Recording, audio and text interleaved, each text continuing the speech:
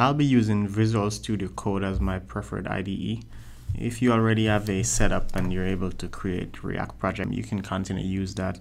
One great benefit of Visual Studio is the ability to use remote developer tool, and that uses Docker container so that we can create an isolated development environment. The good thing with that also is it comes pre-built with a lot of the utilities that we need, such as Git, AWS CLI, and any other utility, which is a pretty easy way to get started. So I've already created a simple React project. This is just the bare bone project itself. But before I start making any changes, I'll go ahead and enable remote developer tool. The first thing you need to do is, and that is if you're using Visual Studio, is to go over to the extensions and type in remote containers. And I've already have it installed, but you do need to get this installed. If you haven't installed this, this disable button should be installed in your machine. Once that is installed, we want to go to View Command Palette, and we want to type or search for remote containers.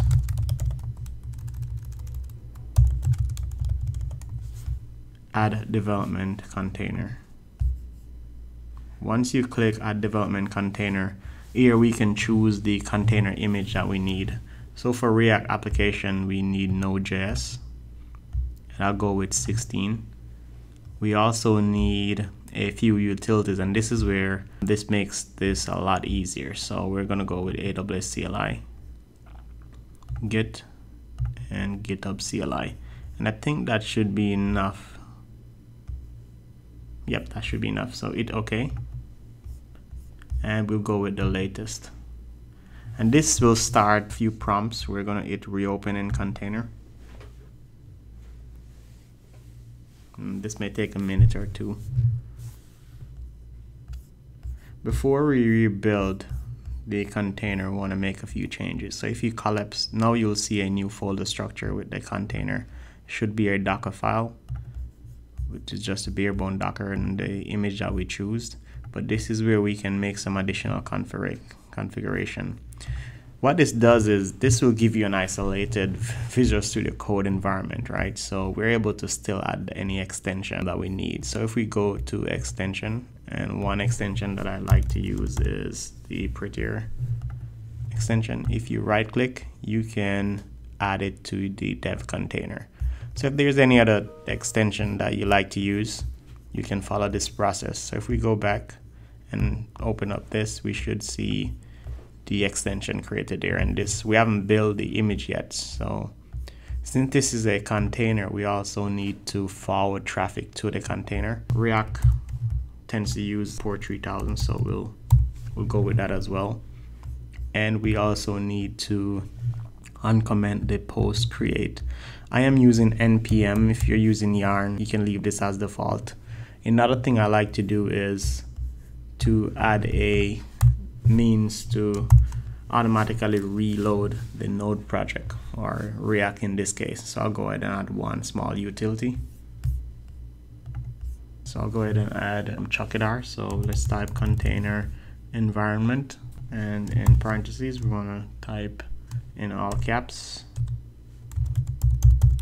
There are other utilities you can use to get auto reload like NodeMon, but I like to use this one. And we want to set this to true. And this should be lowercase.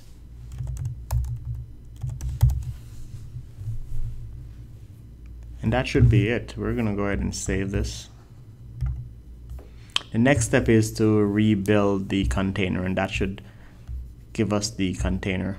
Here already in the container instance, we want to rebuild this. So let's go to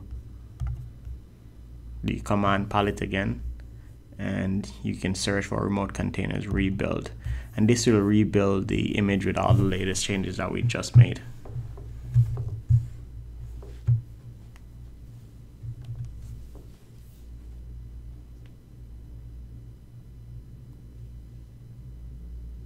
This may take a few minutes to to run, and if I look at the logs, you'll start seeing that container building process. It's downloading all the tooling that we need.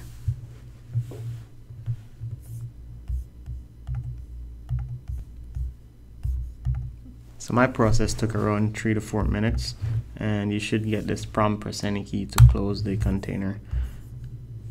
And I'm going to hit Ctrl C or Command C to exit, or you can go ahead and open up a new tab. So we should be running the container with all the changes. These ports should be open, so let's go ahead and actually try to run our React application.